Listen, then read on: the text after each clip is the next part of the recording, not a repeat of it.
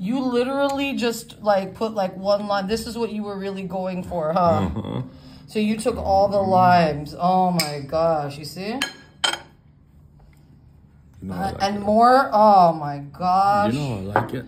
Then why didn't you just show the people? You were trying to act all like Cause conservative. yeah, No. exactly. No. Because they're gonna be like, what the fuck is he doing? Now you cuss. I have to bleep that out. Good. This is gonna be. Oh man. Oh well. This is a, what do you call it? Like the bloopers? Or what do you no, like it's not a bloopers. No, but like when you can. This is dog. director's cut. Use this from director's cut. No. And you. Oh gosh. Oh man, this That's is great why people menudo. don't get the real. This is See, good I'm trying to stuff. offer a real experience, and that's what you're doing to me. Now, how is it? You probably need more limes, huh? Hey, look, get him out of the room. Judith. Judith.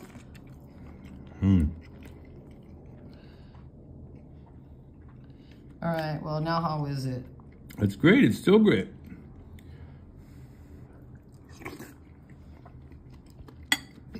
Well, you know what? People might be watching from other parts of the world. I doubt it, but who knows?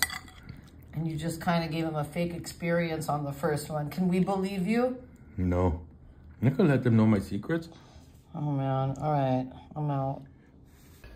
Okay, it's menudo time.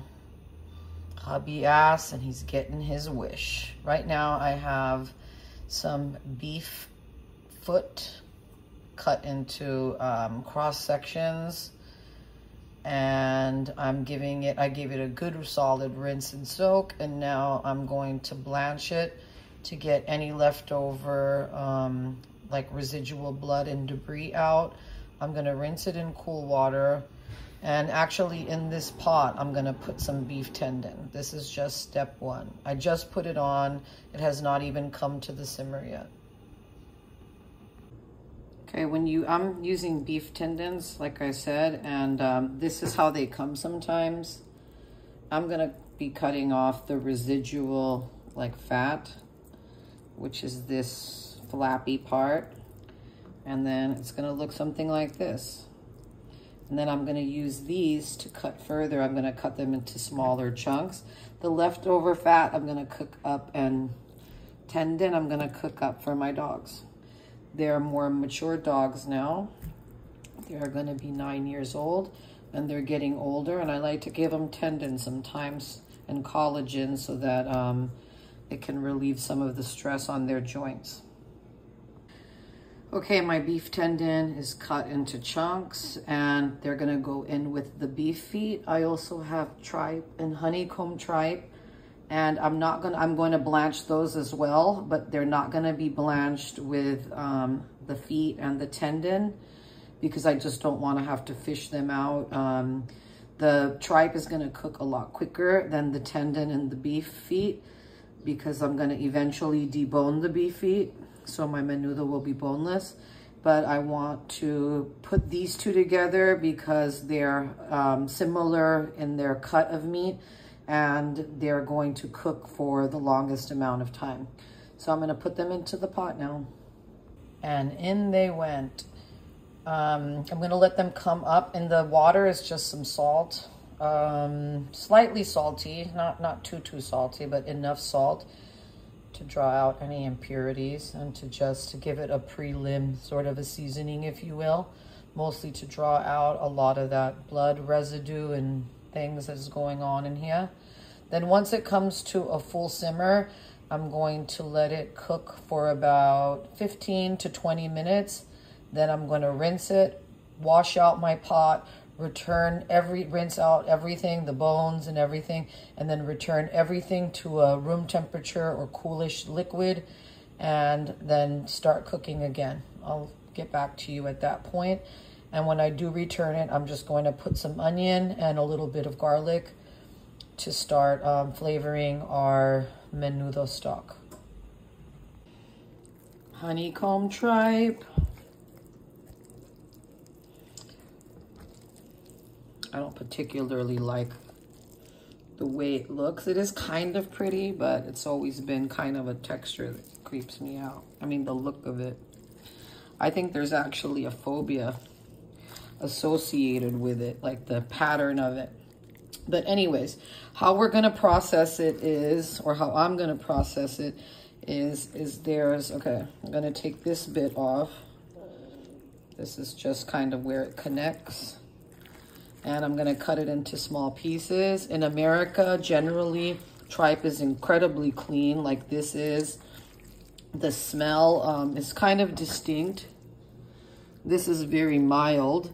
I'm going to trim off any excess fat. This doesn't have a ton on there, but anything that is just a little too fatty, like these little bits. I mean, it doesn't need a lot of cleanup, but it just shouldn't have any, like, just random fat for no reason. It's not gonna add to the recipe. If it did, I would leave it. And I'm just gonna trim everything up and cut them into about 3-inch squares.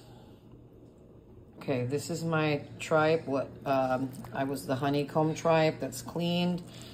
And now I'm going to cut off anything. I mean, cut them into squares.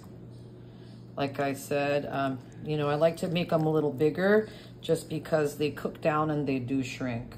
Here's all the trim that I took off, all the fat, everything. I mean, other than this connecting gland little thing, all of this is edible. If you've ever bought like a can of menudo, you see there's a huge fat cap on there. And it's just because this is just a lot of extraneous fat. You could cook it if you wanted to. It just makes for a nicer, neater, less greasy tripe experience. But it's certainly edible. And I will also cook that up for my dogs. Not this thing. Other than that, all this will be cooked with the tendon after I soak and rinse it, and I'll make a separate little pot for the dogs. Okay, I just turned it off. It simmered for approximately, I don't know, 17 minutes. It's still simmering. I'm going to now just let it sit for just a minute, just because it's kind of too hot for me to handle right now. I'm going to, like I said, strain it, rinse all of the tendons and the bones, clean out the pot so that there's no like leftover residual of bone fragments or anything in my big old kettle pot. And then I'm gonna return it to heat. This is gonna be yummy. Okay, there is the cut and ready tripe. It looks really beautiful. Nice and clean, nice and cut. Now, you know, depending on the size, sometimes you get ends. It doesn't have to be, you know, exactly you cut it to the measurement you want. The only thing I would suggest is don't cut it too small because, like I said, it shrinks. But at the end of the day, it should be able to comfortably fit at the end of a spoon because, after all, it is a soup. And classically, you should be able to fit every kind of soup or stew comfortably in your spoon without it just falling out. My husband kind of likes to bite into the occasional nice big juicy piece of tripe. What does tripe taste like? I would say it's probably an acquired taste that most Americans are probably not used to. It has but it is an acquired taste, and once you get a taste for it, it's really certainly delicious. I grew up eating it. I grew up in Los Angeles, so I had exposure to it from many different cultures, especially my next door neighbors who were Mexican. So I've been eating tripe from a very young age, eating menudo and different kinds of dishes like that. But, you know, in all parts of, many parts of Asia and Africa, Central America, they have tripe, and it's something that you may just want to try and, you know, try throughout your life, and maybe eventually you'll come to love it. We love it, and that's why I'm making it. Okay, last but certainly not least, this is called like a regular tripe. This is like not as honeycomb. I think this is called blanket tripe. And this is a perfect example of really what you're trying to take out when you are processing any of the stomach this is clearer to see because you can clearly see, let's say, for example, this textured look, and then you see all that fat. That's all we're trying to take out. The rest is edible. Now you could also leave it and just skim it for fat at the end. It just makes for a better eating experience. Here's another example of the tripe. See, the tripe is on the outside, and then these fatty bits, you can kind of clearly see on here. You could almost pull it off. I could, see, that's the fatty bits. It's just a little harder to see when it's on like a honeycomb tripe. Generally doesn't have a lot, but it does have a lot, you know, once you start getting all this together. And that's why it's just nice to clean it up ahead of time. And then of course you can put it in your refrigerator or degrease it, however you're gonna do. So you see, these are kind of like a connected piece here. So this part is good. The inside we wanna clean up. And then that little hairy outside is what we're trying to keep. So we would be removing this section.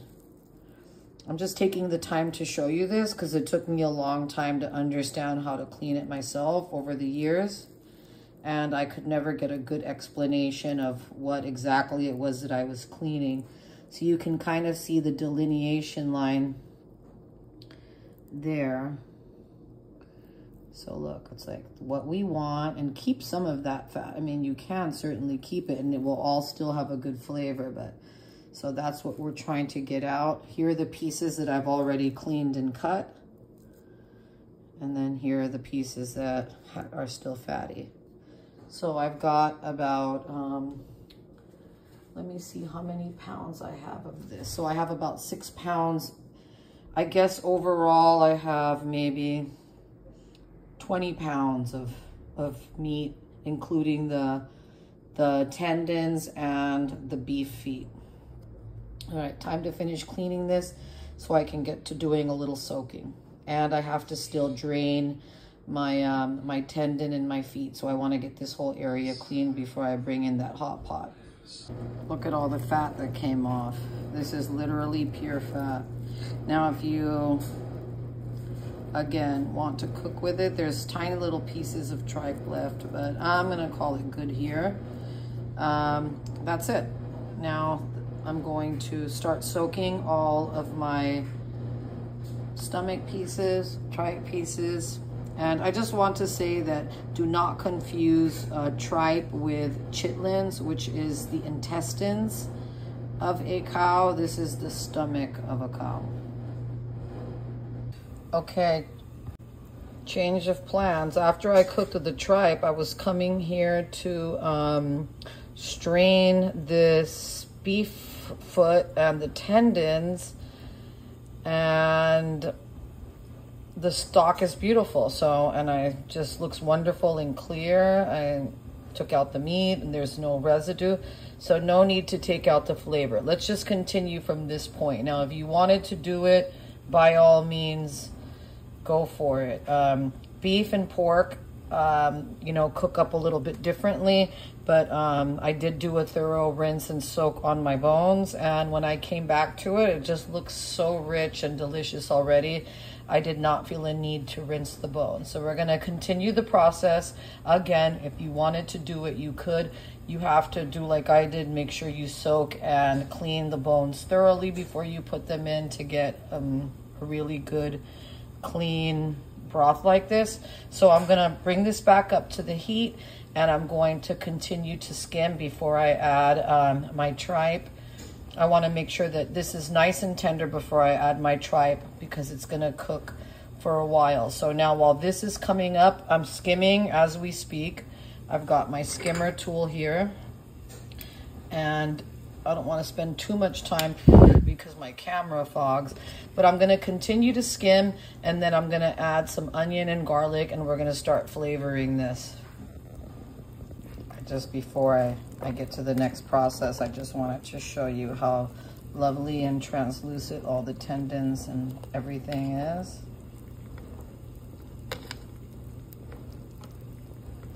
So the beef foot, okay. I think I've skimmed as much as it's going to. You see all of this is just fat. and that is to be expected. And that was just from the beef. And that's where your flavor is going to come from. Okay, I've rinsed and de-seeded, I don't know, about 10, 12 guajillo chilies, and now I am just going to soak them in some of my broth, because at this point we don't want to start reducing the flavors by rinsing them too much, washing them. Just give them a good rinse after you've seeded them. Rinse, rinse, rinse, scrub them, and then let them rehydrate right in your broth, because at this point we're trying to concentrate our flavors. This is an important step. Sometimes you soak them and then you, especially with guajillos, you soak them and you rinse, drain out the cooking water, I mean the soaking water, and then all you're left with is a like skin that's not even rehydrated. Guajillos are a real, like they're the main chilies that I would say you have to do this with. They're one of the chilies that you have to certainly strain sometimes. I've got a good quality blender. I've got a Vitamix. But if you don't, you might even want to consider after this process putting them through a fine mesh strainer. But for now, we're just going to soak them. All right, I'm going to take the tips off of these garlics. This is 1, 2, 3, like 10 garlic cloves. I already pushed one in, but I decided to videotape it. So I'm going to cut just the dark tips off, and then I'm going to squeeze them right into the feet tendon mixture. And that's all I'm going to do for a good long time. I just finished doing you saw the guajillo soaking in the hot beef broth, and so then we're just going to let that go until it's tender. I'll let you see the next step after that. But use as many as you want. I mean, this was 1.5 small cloves or heads of garlic. Okay, I forgot to say also 1 small onion that I've cleaned. I've trimmed the roots, washed, and now it's going into the pot as well. Onions are in, and the last thing I did was add 2 cups of water, which I just poured in. Ooh, a sizzle. Okay, I took it's been about an hour and 10 minutes roughly. I took like a little paring knife, and the bones are still, or the beef, you know, like shank that was cut is like still tough. So I've removed, and I took the tendons out. I cut all of the meat off. This is where it becomes boneless. I mean, normally if you're gonna eat something like this, it comes on the bone, but who wants all this bone? So what I'm gonna do next is I'm going to put an additional 4 cups of water in, and I'm going to boil the rest of the bones with all of the, you know, bit of like cartilage and everything that's still hanging on. All of it didn't come off easily. And then I'm going to get this going into a nice stock. I'll show you the stock before I put the bones in, because it's turning into a nice, beautiful, opaque stock. And here's my nice, beautiful, opaque stock. So it's already, I could just see the collagen building in it. I'm going to put the bones back in here, like I said, with an additional 2 cups of water, possibly 3 cups of water, even possibly 4 cups of water. Why don't we just leave it at 4 cups, and then I won't add any remainder water? You know, I guess, I hope. I don't know how much water is in here now. It looks to be, this looks to be at least 4 cups of water. So let's say, yeah, let's just add another 4 cups of water and see where we're at. And the reason for that is I just don't want to keep adding water. Once the bones are in, I'm going to fish out the bones. Everything that's left on the bones, I will pare off with my knife if it hasn't just melted into the broth. And then I'm going to add the tripe, my blanched tripe. And I'm going to just blanch the tripe quickly, I have it soaking in salted water for at least the last hour-ish since before I started this process. And so the next step is just that. Look, it's almost gelatinous as it is. It's going to be super like that faux stickiness, that wonderful quality that you get when you have all this collagen. So once I take out the bones, and the next step, just to prepare you for what's to come, is I'm going to fish everything out, and then I'm going to add the tripe, and then we're going to start to reintroduce the meat, the collagen. Judy, my angel. All right, my kitty needs lunch. And then I'm going to reintroduce all of the meat that came off of the shank, the tendon, everything. Get that going. Add the blanched tripe, and now we're getting into the point where we're going to start blending the chilies and making our menudo to finish. Judy, the Judith, do you want attention? Oh my heavens! What you're so hungry? Oh my gosh, can I get the kisses?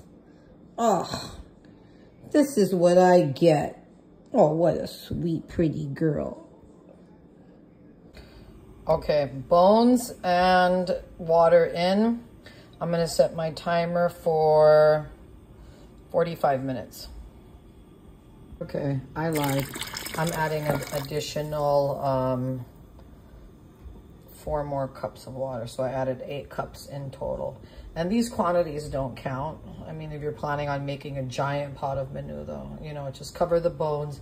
And just because I'm gonna add the corn and everything, and I don't wanna just keep adding water and diluting, I'm just gonna get my water over with it from the beginning. This is just a guide of how you're gonna treat yours. So, you know, you do have to have, this is not a beginner's guide to menudo. This is a more advanced guide, so you'll look at your ingredients and kind of understand things as it goes along. I mean, if it is your first time making it, it's a good guide, but certainly you're going to have to make it through and you know, adjust as we go along. So just looking at my meat now and my corn that's going to go in here and all my other ingredients, like I said, now that I'm making my stock bones, I want to go ahead and flavor all of my meat.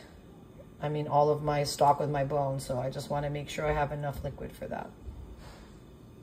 Okay, all of my tripe is in a pot with cold water. I'm going to let it come to the boil, simmer for maybe 10 minutes, and then strain all of the tripe and then put it right in after I've probably just let it come to a boil or a simmer, and then let it cook for about 10 minutes. Let it sit in the water, and then just have it sitting there until I'm ready to take the bones out of my stock, which is now going. I'd show it to you, but it's just gonna clog up my, or fog up my camera.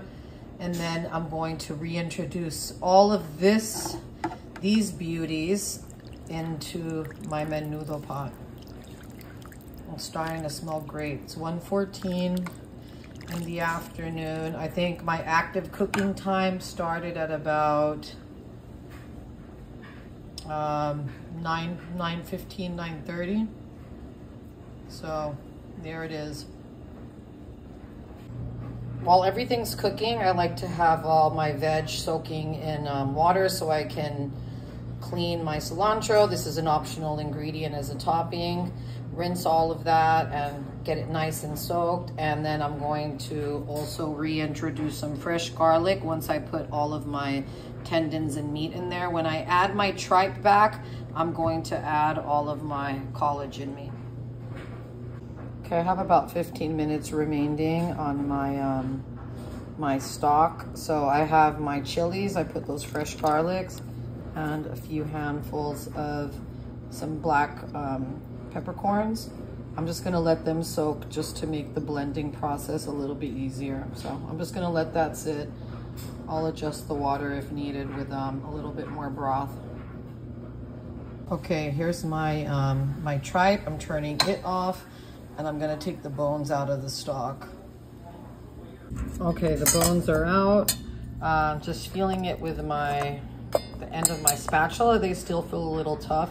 So what I'm going to do is now go ahead and add all of this collagen and meat back into the pot. I'm gonna cook this just a little bit, make sure it's tender, just gauging how tough my bones were. These feel a little bit hard. Of course, they're gonna cling, and if I need to, I could just reserve this to make a really nice beef bone broth. All right, into the pot she goes. Okay, the beef tendon and everything is back in. I'm gonna set my timer for 1 hour. Before I put the tripe in, that is. Okay, I've added the tripe to, it's been an hour. I added the tripe to the pot, and now I'm gonna add probably an additional 4 cups of water, and then I'm going to blend the chili and add it in, you know, the guajillo. I'm gonna put it in my Vitamix really quickly. Okay, blend until nice and smooth. All right, I just finished adding the chili to my menudo, and I just used the jar to clean it out. There's a tiny little bit of residue to put in, to put the water in and swish it around and just get all of that chili going in. Now you see it's starting to resemble menudo. Okay, in addition to the chili, I'm also adding to the guajillo chili, I'm also adding about a tablespoon of dried ground California chilies, which is just another variety of dried pulverized pepper. Okay, I'm gonna try it off heat of the broth, and then I'm going to adjust for salt. So at this point, you could just add a little tiny bit of salt to taste. It shouldn't be too salty yet because it's going to reduce and concentrate, and you don't want to end up with an overly salted soup. So before I close it, I'm gonna add about a teaspoon of Mexican oregano. I'm gonna rub it between my hands, put it in the pot. Normally this is done at the time of service where you would just add it to your bowl of menudo, but I like to add it now because it gives the menudo a signature taste, and we like it. If you don't want to use it in your soup, you don't have to, but it will not taste like traditional Mexican menudo without it. Another little upgrade you could add is another piece of fresh onion. I'm just gonna tuck it in there, and it will be fished out. I'll try to keep it whole. I'm gonna give everything a good stir, kind of tuck that onion in there gently. It still has the root on, so it should stay intact for the amount of time that I want it in there. I'm gonna let this cook for about 45 minutes before I adjust anything else or add any additional seasonings other than what I've already added. All right, geez, no matter what I do, my camera fogs up. Lord have mercy. All right.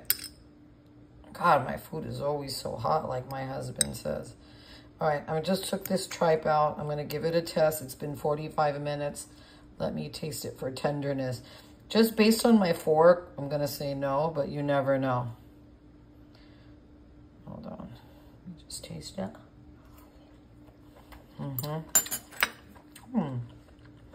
Tastes yummy, but I like mine a little bit more tender. The honeycomb tripe always takes a little bit longer than the blanket tripe.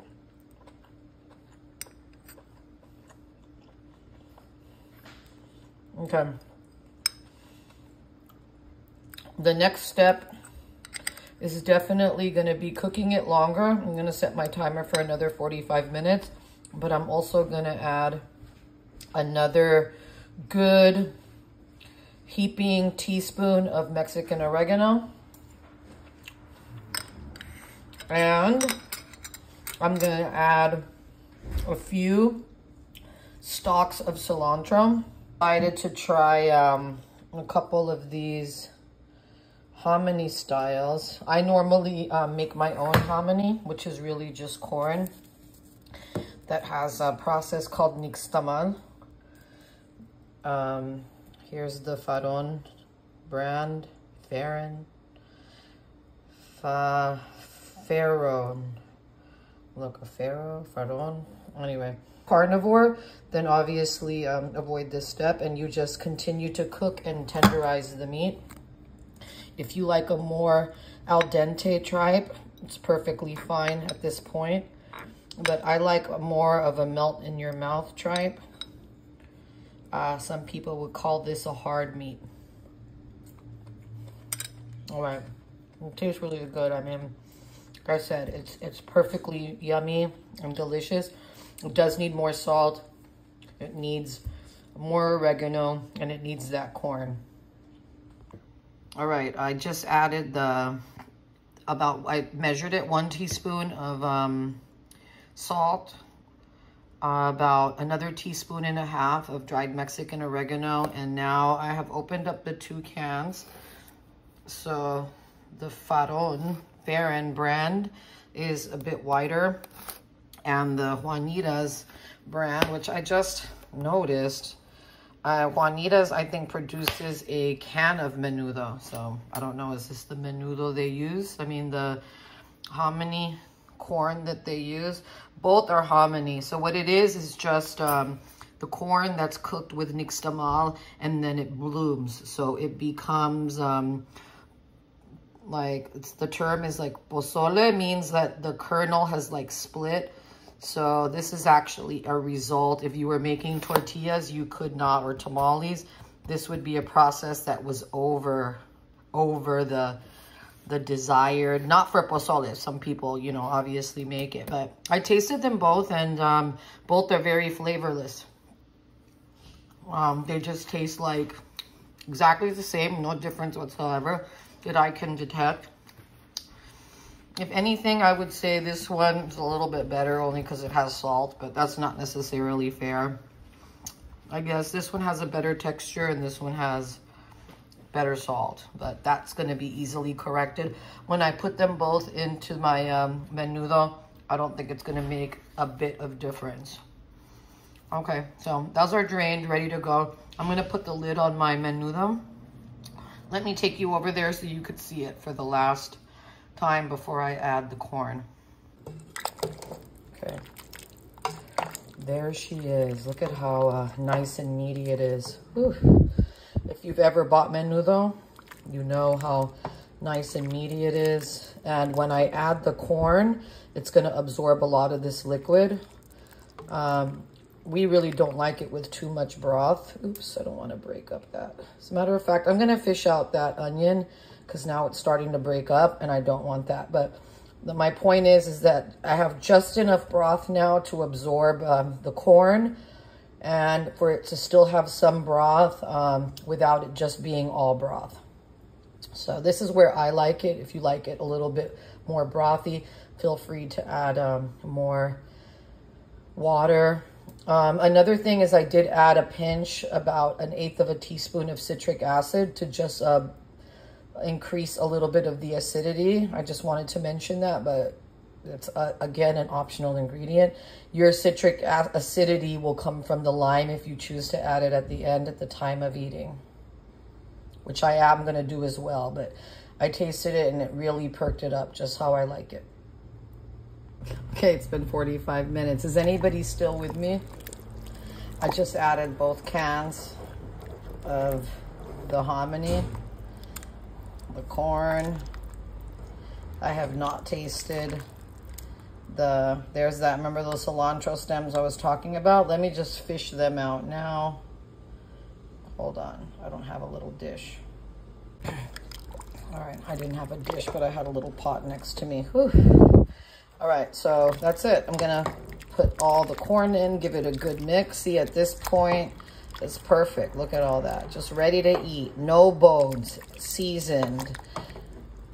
I'm gonna set my timer. It's 5:09. I think my last check was at 1 something. So And like I said, I started actively cooking. So this is an all-day thing.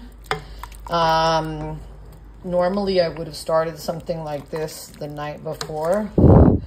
But yesterday, we just needed a break. And by we, I mean me. But my husband loves this, and he's going to enjoy this for two good days to come. And my dad's coming in the morning to visit, and he absolutely loves menudo. So he's going to be super excited when I serve him a big, hefty bowl of this. So now that it's all mixed in, I'm not going to do anything else until I taste the flavor of the corn incorporated.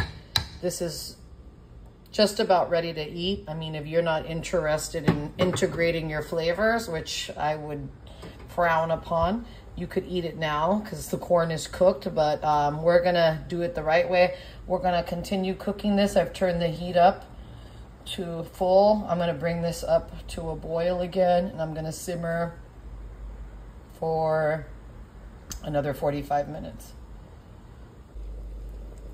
Okay, I was just about to put the lid on, and then I tasted it, and the corn really brought down the salt level. So I added more salt. I added a little sprinkle of onion powder, garlic powder, just to reinforce those flavors for the last time, and a little bit more oregano. I don't want to give you quantities, but I added about 1/8 of a teaspoon of each. You adjust. All that is not necessary. You will taste it. Even if you didn't add any of that at the end, it's going to taste delicious. You want your tripe to be nice and tender, not so tender that it tastes like nothing, like it's just too broken down. But in 45 minutes, it's going to be perfect. I just wanted to say that. So, to my grandkids in the future, kids, adjust your season at the last minute. If you wanted to put a little bit more garlic and garlic powder, not garlic salt or not onion salt, but a little garlic powder, which is just dehydrated garlic and onion at the end to sort of reinforce the flavors. There it is. Add as much oregano as you want, because you are going to have oregano to finish, but this is a good way to get it started in your broth. So there it is. My grandkids are probably the only people watching this in the future. Love you guys. Boop. All right, time to put the lid on. Set my timer for 45 minutes. All right, I'm just doing a little sampler. 6 p.m. on the dot. God, these limes. These are last season limes. This is the last of the last season limes because it's winter. And limes and citrus are a winter crop. But I'm in the dining room now because it's football fun day Sunday. And I don't want to get a copyright restriction. I can't tell my hubby to turn down the volume. All right, I'm gonna get one of the fresh limes for him. All right, here we go. Oops, oopsie. All right, let me try it again. Let's see, well, this is like a demi-tablespoon, like for espresso. This is a tiny bowl too. All right, here we go. Let me try it. Let's see, I'll just move this on the pumpkin view.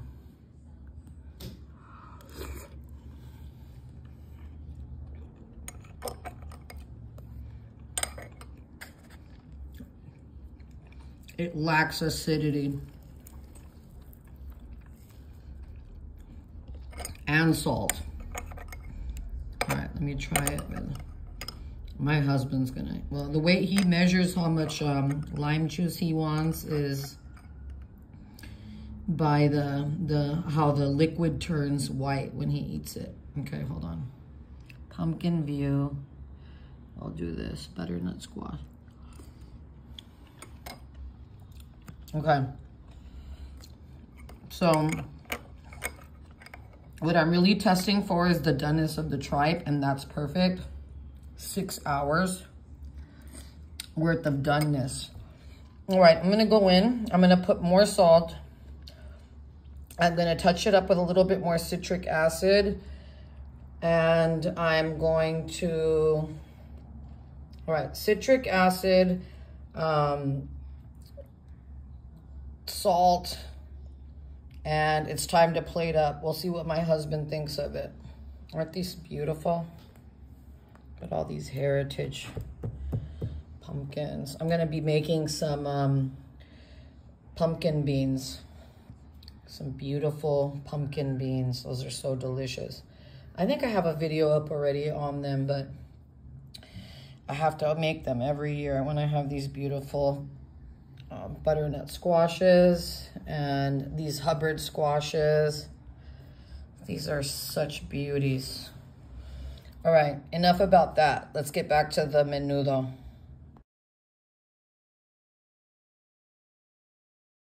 All right, here's my hubby's bowl.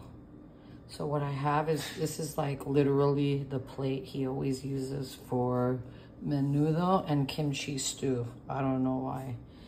That's just his bowl. And then here I have the limes, cilantro, and white onion. I'm just gonna go ahead and put some cilantro and a little onion. I think that's all he's gonna need. Let's see, a little extra.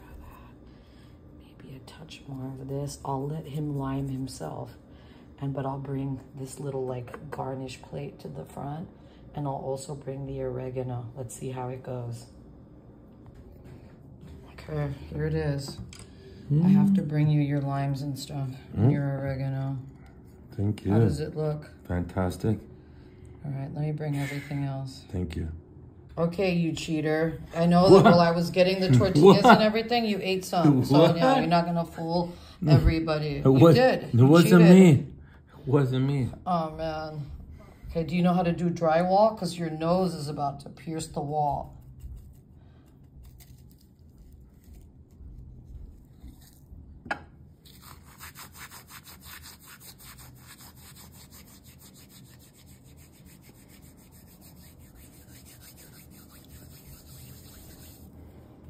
How often did you have menudo growing up? Ooh, it was a regular staple. Like what, once a week? Every Sunday? I wouldn't say once a week, but definitely once every 2 weeks I would eat it. Somewhere, somehow. Like you don't have a choice. Oh, we got need too much of that. Hecho in Mexico. Good old-fashioned lemon press, lime press. You know, I like mine real limey.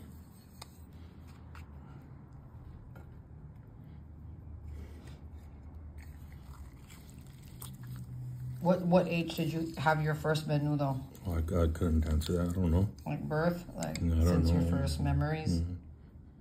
Well, I know when I was a kid, I just ate the corn, really. And as I got older, I started getting more and more into the meat. But I mean, like little baby kid. Like what, 5? Yeah. 8? Yeah, like that, like 5. Like by 8, I was probably eating the meat then. You were eating tripe at 8? Probably. Okay.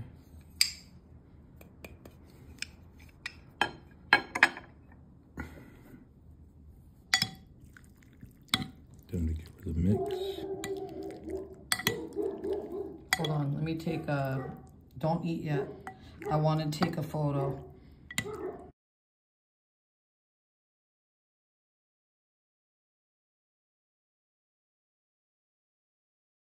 That only took a second. Okay. Now what? This is your method? Yeah, now you gotta roll it. And then this is your scooper.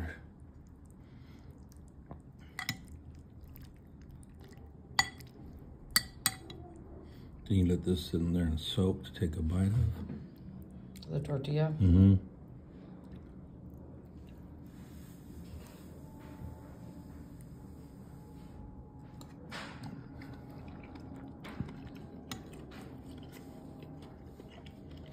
This took, what time is it? So it's almost, what, 6:30? What time is it? Oh, hell yeah. That was great. Perfect. 8 hours. Was it worth it? Mm-hmm. Definitely. Thank you. What do you like about it? Everything tastes great. The flavor's there. Tastes like a great menudo. Really clean. You don't see all that stuff on top. I've had some dirty menudo before.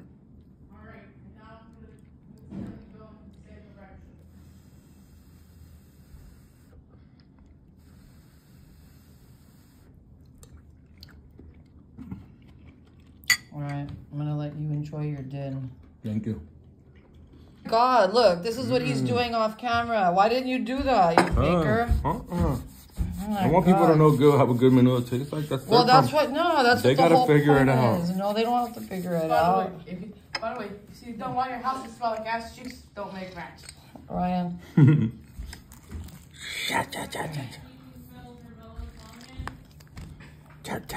Huh?